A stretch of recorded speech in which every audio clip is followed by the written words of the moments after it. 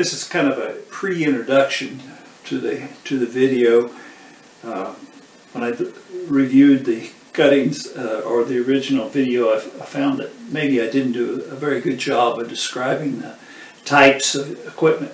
My experience with humidifiers is primarily limited to three types. One of the type is the evaporative media type, the ultrasonic type, and the warm air type. And in the video you will see examples of the ultrasonic and warm air type, but the evaporative media type I no longer have, so I don't have an example to physically show you the unit. But this was a unit that was installed. If this represents the furnace, return air coming back into the furnace, the blower blowing heated air out and into the discharge ductwork, and this is the supply air into the house. Well, what happens is that this has a slot cut in the bottom of the duct, and this evaporative media type humidifier was inserted in that, and it has a rotating wheel that is made of an absorbent type material, perhaps a paper related product, and it rotates. The one I had rotates in a bath of water, and as the heated air comes across this, it causes evaporation and goes into the space. And this one even had a direct connection to the water line, so it automatically made up water as the water was evaporated into the space. Now, the second type of humidifier that I talk about is represented again by this, sorry, this is a very crude sketch, but this rectangle is represented as water storage.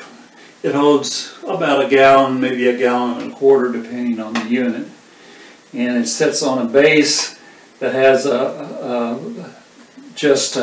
has a arrangement for allowing water to flow into this basin, and then it has an ultrasonic transducer with an electronic circuit board that drives it, and it produces a fog by mechanically breaking down this water into microscopic size particles.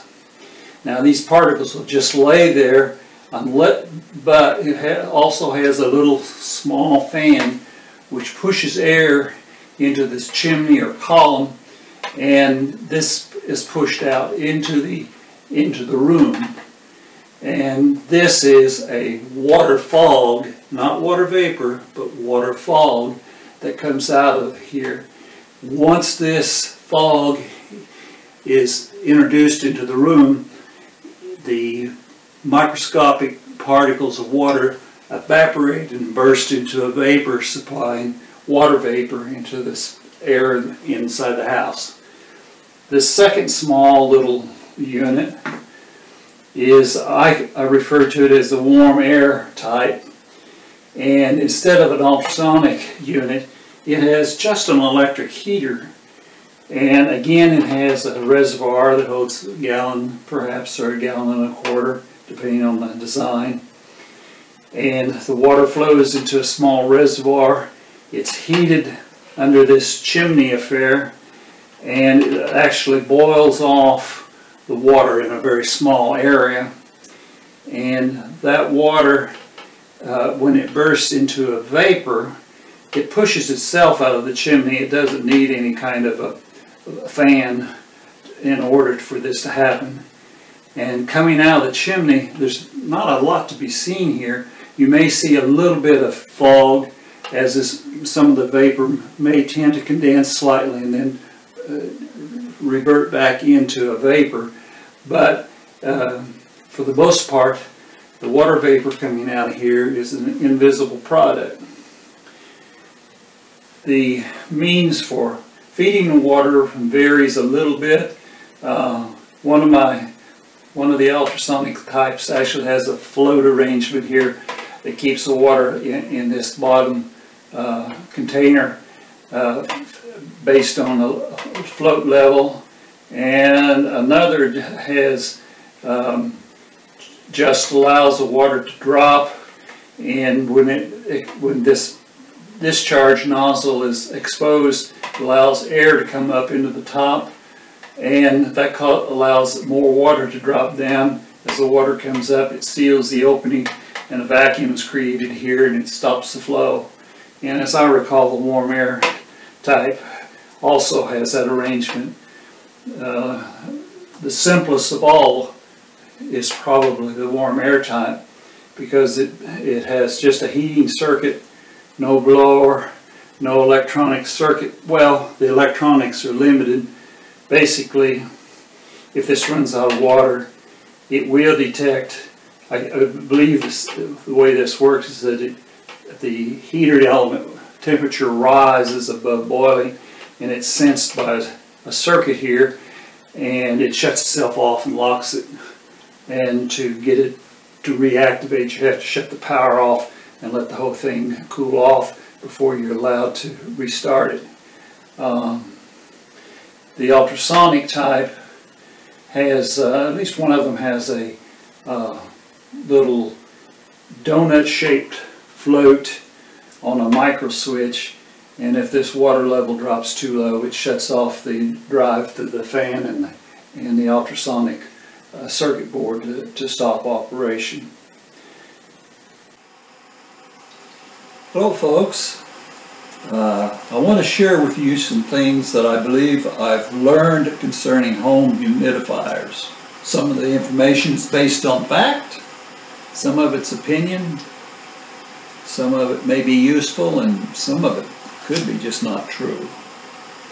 Well, first of all, why use a humidifier? In the colder months of the year, with no humidity added to the air, I found that I could reach out to, let's say, something like a wall switch, and every time I want to reach for it, I'd get an inch or inch and a half spark when it was extremely cold. And it was not a painful shock, but not something that I'm really pleased with. I found myself reaching for something like my car keys, where I could distribute the charge a bit, reach out and touch the grounded device or receptacle box and dissipate the charge before I actually tried to operate the switch. I even found that I could take a fluorescent tube, stick my fingers on the pins at one end, rub my feet on the carpet, hold the other end of the tube up to some grounded surface, and I could actually see a flash through the tube as my body discharged through the fluorescent tube. Well, it's interesting. It's not something I really care to live with. In winter months, I found that the skin on my legs, sometimes the shin of my legs, would become flaky and itchy. And I didn't experience this problem during the warmer months of the year. My wife also complained of having sinus headaches and occasional nosebleed during these cold months. But again, her symptoms also disappeared when the humidity levels in the house came up.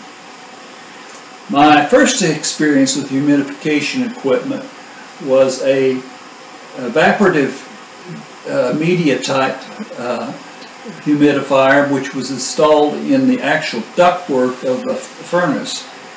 Basically, this had a bath and a rotating drum with a media on the drum.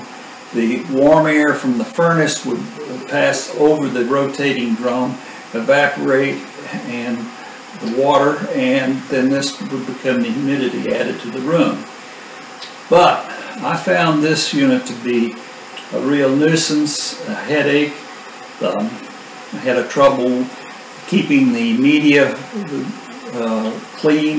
Usually it crusted up quite quickly. Even had a lot of crust build up around the water bath, and this bath seemed to be become murky, and I was kind of worried about it growing mold.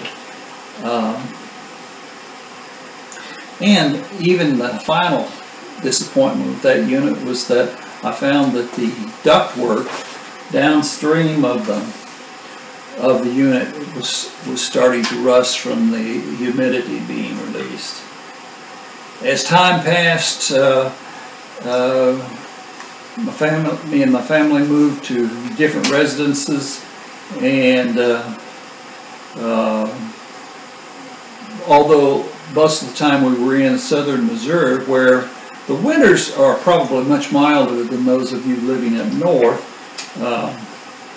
and when the temperatures were 30 to 50 degree range, indoor humidity seemed to stay reasonable without adding any water to the air.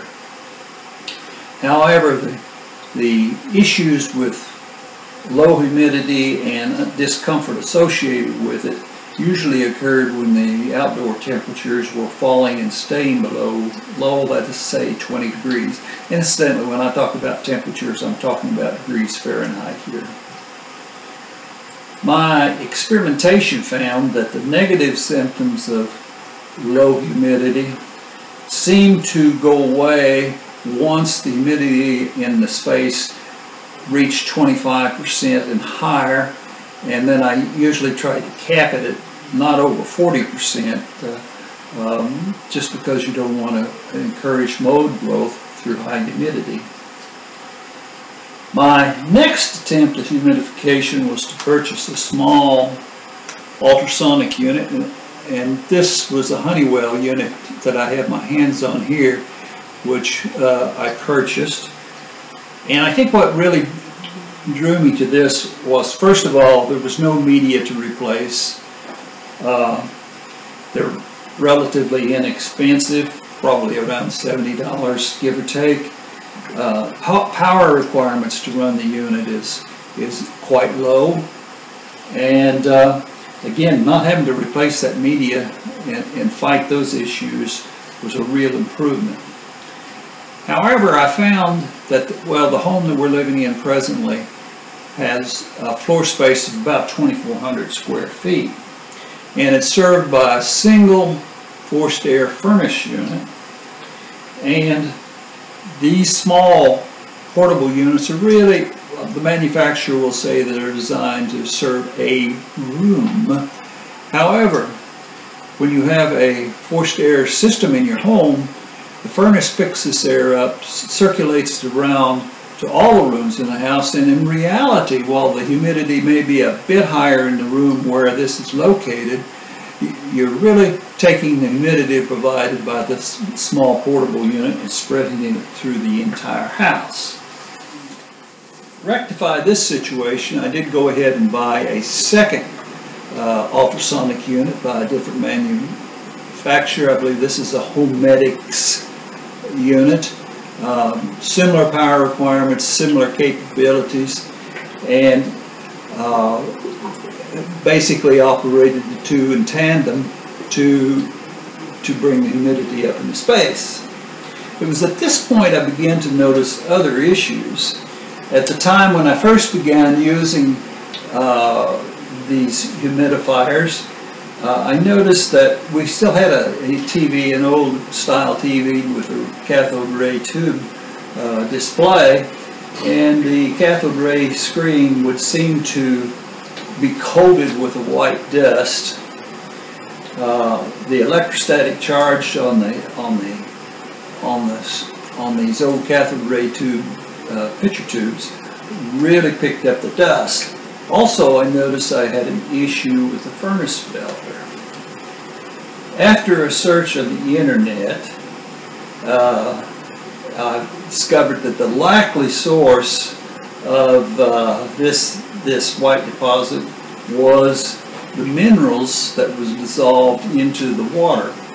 Now, in this particular house is served by well water, and the rock structure is primarily limestone, so if there's even a small amount of acid in the water, the limestone is dissolved into the into the water and makes the water fairly hard. The internet search suggests that the problem could be solved using perhaps using a distilled water, but since I was using several gallons a day, that just really did not seem practical or effective. It seemed that the ultrasonic units break the water down into microscopic sized water droplets and discharge these droplets into the air. These droplets absorb heat from the air and then turn into vapor. However, the tiny droplets also contain with them the dissolved minerals. So as this water vaporizes, the minerals are left floating in the air as microscopic dust.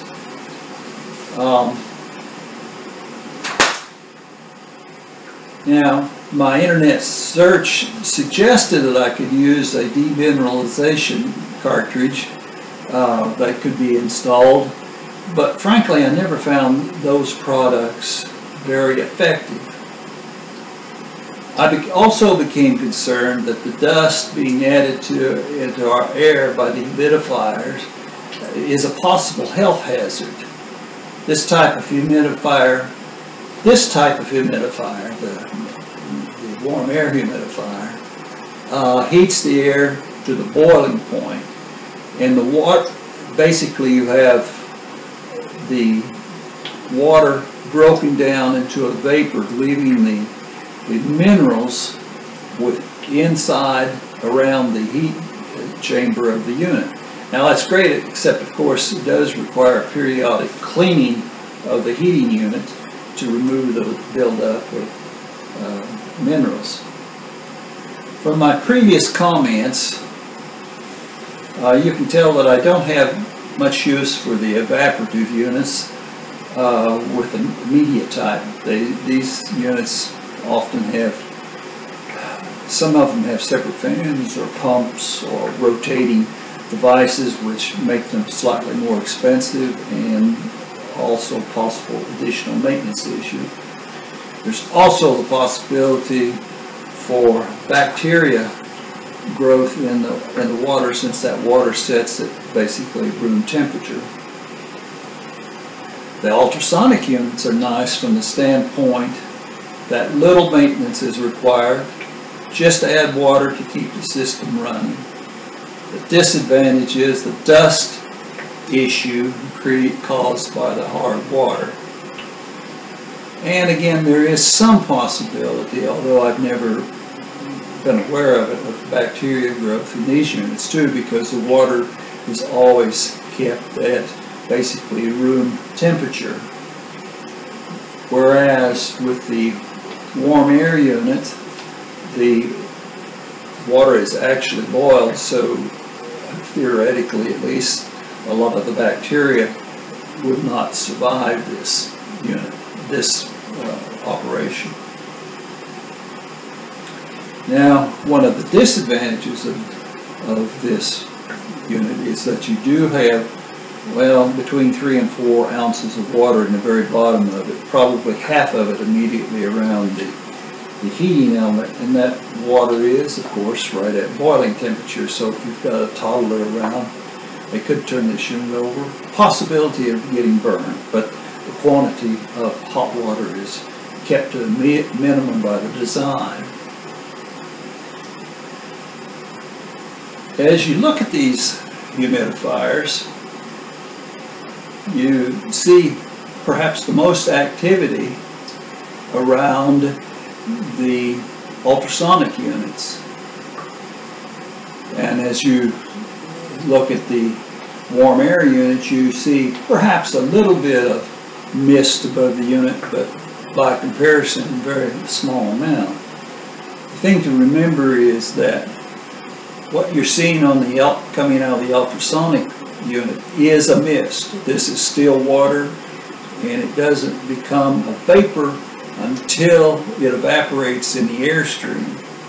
Whereas with the warm air unit, it's being evaporated due to the high temperature in the unit, and any vapor you see is just a momentary vapor that forms because the water vapor has actually cooled enough to become a mist for a few seconds, but because it's warm, it immediately flashes back into the vapor and is gone into the air.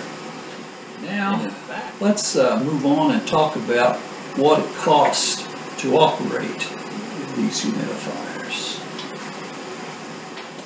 What's it going to cost us to run these little humidifiers? Well, let's take a look first at the Vicks warm air unit. Its input power, as measured with a meter, was 253 watts, and its discharge rate was 2.09 gallons per day on average. So the monthly cost to operate the warm air unit, one warm air unit, would be divide this 253 by 1,000 to get kilowatts, so it'd be 0.253 kilowatts, 24 hours a day, 30 days a month, and I'm paying about 14 cents per kilowatt hour for the power here at the house. So I'm estimating it's going to cost me $25.50 per month to run one of these. Now, remember that on occasion, when the weather is severe, I'm running 4 of these, so I could add $100 to my electrical bill per month. So it's something to keep an eye on. I mean, this doesn't usually happen because here in southwest Missouri we'll may have a week of really cold weather, then it'll warm up, and I reduce the number of units that I'm using to humidify the house, and so I'm not running 4 units out all the time. But now let's say, compare this to the ultrasonic cool air units, and the power input's only 20 watts. I'm sure that's what attracted me to these units to begin with, and their discharge rate on average was 1.39 gallons per day. Now, on my 2 units, I was seeing quite a variation from time I checked it to the next time I checked it, and frankly, the Homedics and the had a slightly higher output than the Honeywell unit, and I was not quite sure what was happening. Perhaps it's the age of the units. Maybe they're not quite producing as much as they did when they were new. But anyway, I saw quite a lot of variation from test to test, so I averaged 3 or 4 tests and just averaged the whole thing up, and this 1.39 is an average of several tests. Well, if you take that 20 watts, divide that by 1,000, so that's 0.02 kilowatts times 24 hours a day times 30 days per month at 14 cents per kilowatt hour, then it costs $2.02 to run this unit for 1 unit for a month. Now, however, I'm getting 1.39 gallons as compared to 2.09 gallons for the Vic unit, so we're kind of wanting to compare the two. So I'm going to inflate this $2.02 by the ratio of the output capacity of the 2 units, and I'm going to inflate this cost per month by this ratio when I came up with $3.04 for the electricity to run one of these units for a month. So magically, what I'm trying to do here is say that I'm going to have a ultrasonic unit that's going to produce the same exact capacity as this Vic unit. So, but this is not the total cost. This is important to realize. For however 100,000 BTUs is required to change 1 pound of water to vapor,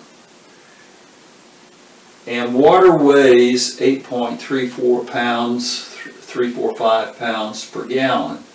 So if you run that number out, 2.09 gallons per day times 30 days times 1,000 BTUs per pound times the weight of the water, 8.345 pounds per gallon, you come up with a 523,232 BTUs per month. Well, where's that heat coming from? Well, it has to come out of the air in your house. So, my son has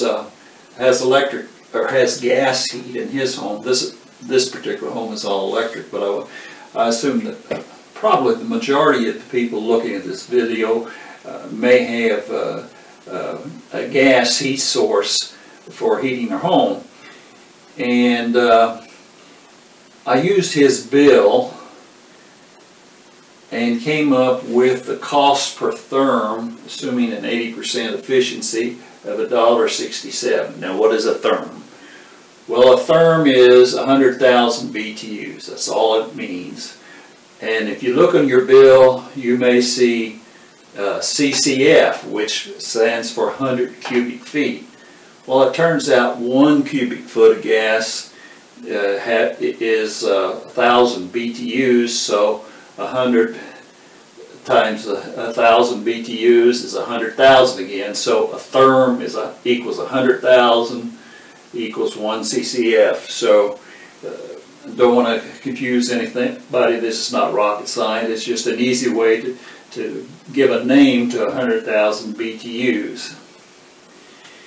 So I took the cost of the gas at $1.67 per therm, 523,232 BTUs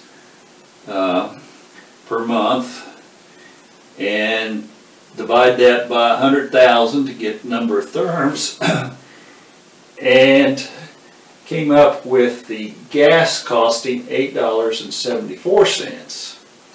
So to run one unit, I'm sorry, I said 1.39, I meant 2.09 gallons per day. That means that you're going to need electrical power that's going to cost you $3.04 plus $8.74 for an energy source such as natural gas to warm the air back up that's cooled due to the evaporation process.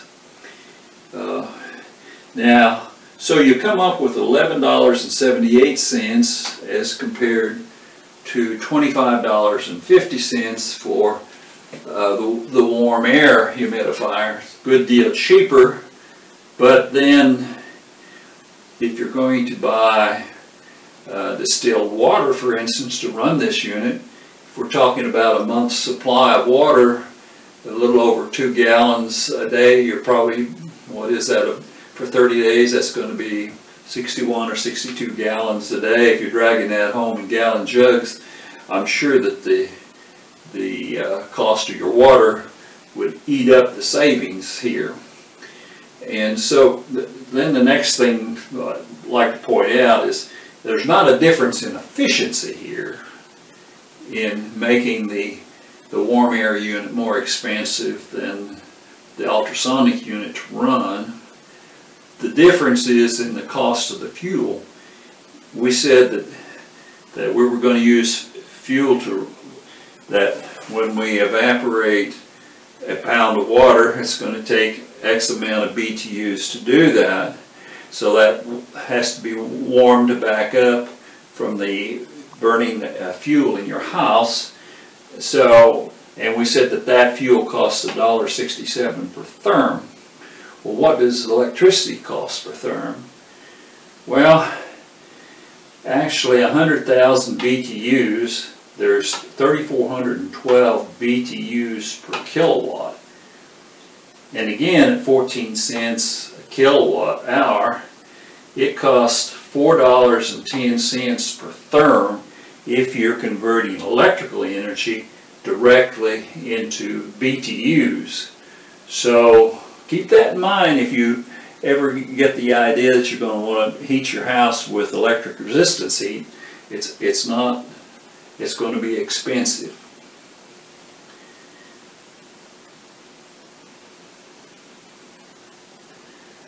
Okay, I think that pretty well summarizes the cost comparison between the two units. I will mention that to keep an eye on the humidity in your house, you need some kind of a hygrometer. And let me grab this. This is a typical unit that we've been using in our house here. I think these are less than 12 bucks a unit, and we have 3 or 4 of them around the house here. And it says in this particular room that right at the moment it's a combination thermometer and hygrometer. It says that the humidity is 31% and 68 degrees. So this is what I use to keep track of the humidity level in the house. Since the inexpensive little humidifiers that I'm using do not have any kind of humidity controls, when I operate them, they're just pretty much running flat out. As I reviewed the previous clip concerning the cost analysis, I thought perhaps I could have done a slightly better job in explaining some of the numbers. So I'm going to repeat myself here, if you'll just bear with me for a few seconds. And that has to do with some of the energy conversion things here. The one thing that, again, that I want to emphasize is that when you change water to a vapor, it's going to take energy, and the number we're using is 1,000 BTUs. If I have a beaker with a pound of water in it, I'm going to need 1,000 BTUs just to get it to transform from a liquid to a gas. Now, when I began to talk about selling fuel, natural gas, the gas is sold in hundreds of cubic feet or 100 cubic feet. The CCF stands for, the C stands for 100, the CF stands for cubic feet. So if your bill talks in terms of, if your gas bill talks in terms of CCFs, they're talking about hundreds of cubic feet of gas. And the point I tried to make, again, this magic number of 1,000 showed up again. Natural gas, at the pressure that's supplied to most homes, has a heat content of 1,000 BTUs per cubic foot. That's completely different than the first 1,000 BTUs over where I was talking about converting liquid water into vapor. Then again, the concept of the therm I put in here, where a therm is defined as 100,000 BTUs, or 1 CCF, one unit of 100 cubic feet. And because there is 1,000 BTUs per cubic foot, when you multiply the 100 times 1,000, then you get 100,000. So 1 therm, 100,000 BTUs, 1 CCF. That's all the same. So anyway, so much for repeating myself here. Proper humidification of your living space will improve the comfort and health of your family. Even though the energy cost for the warm air humidifier is greater than for the ultrasonic unit, I personally prefer the warm air humidifiers, and here are a few of the reasons. The warm air type can use normal tap water. There's no filter media to buy or replace. During extremely cold weather, I was using over 8 gallons per day, and that would be a real hassle to go to your local market, buy water in gallon jugs and drag it home, not to mention the cost. The second thing I like is the high temperature evaporation of the water in the warm air humidifiers. Basically, it's boiled away. And that reduces, I believe, the possibility of growing mold in the humidifier and sending those products of the mold into your airstream. The units are cheap. Our local Walmart sells these. I think the normal list price is around $42, and sometimes you can get them on sale for a good deal less than that. They have a minimum of moving parts, no blower, no pump to replace or repair, just a very simple, easy to use unit. And fourth, the thing that I really like about this is that the dissolved minerals, that if your water is fairly hard like ours is, those minerals are left behind in the unit.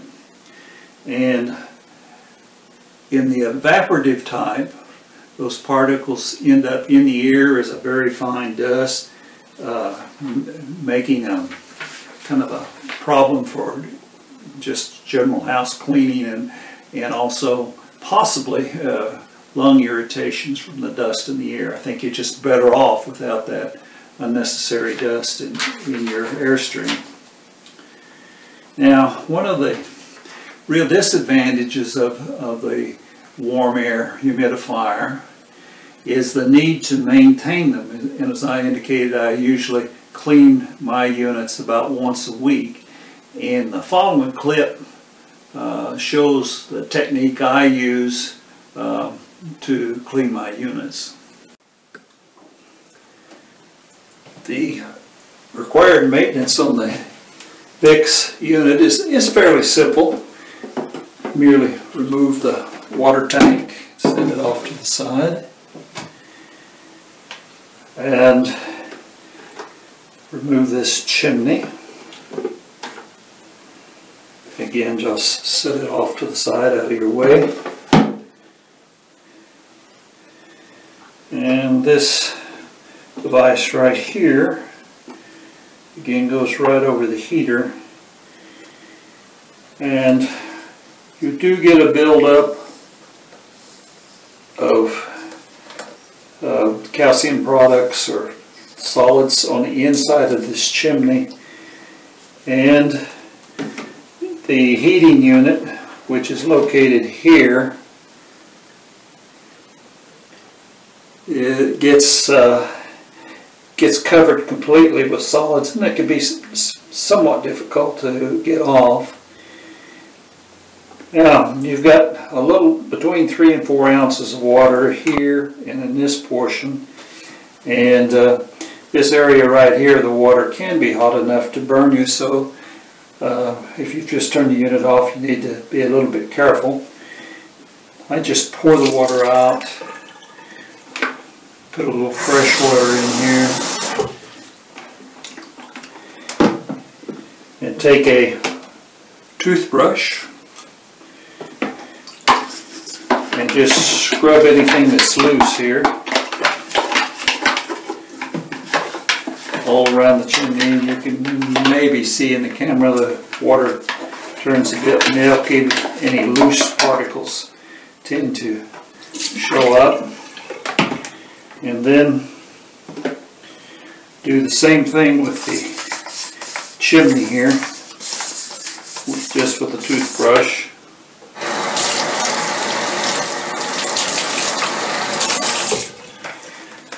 And in this particular case, the sink I have here has a raised edge, and usually I just I'll bring this in so you can see, this one's not heavily coated, but so you can see, but the white material is the mineral deposits and the heating element is kind of a gray finish.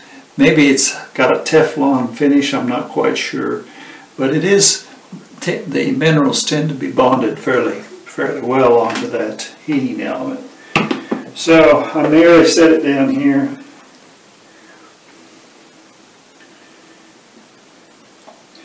And pour enough vinegar, just ordinary white. I believe this is 5% white vinegar. And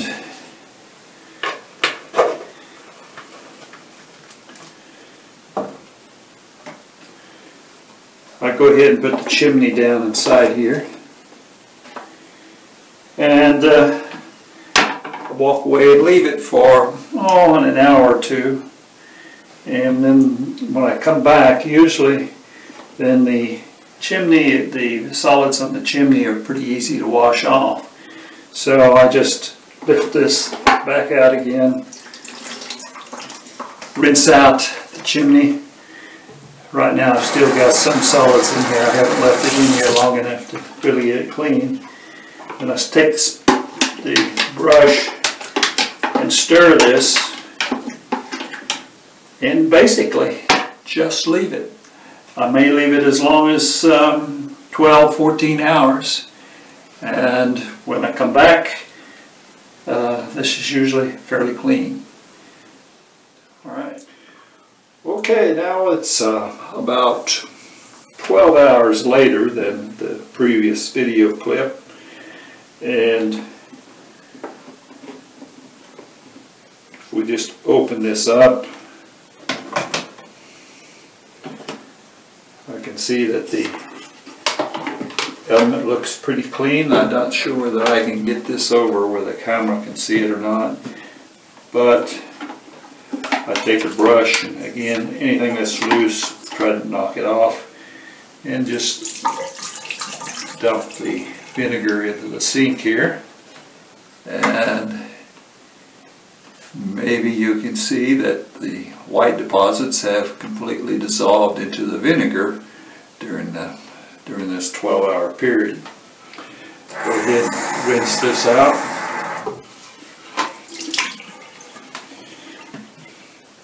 I have occasionally left it as long as 24 hours. Usually patience, 24 hours has always been adequate for cleaning it. If I clean it once a week, and it's had fairly heavy use. Obviously, if it goes longer than that and the deposits are even heavier, it will take longer for the vinegar to dissolve the unit. So, to dissolve the chemicals or the deposits. So if I go ahead now and reassemble.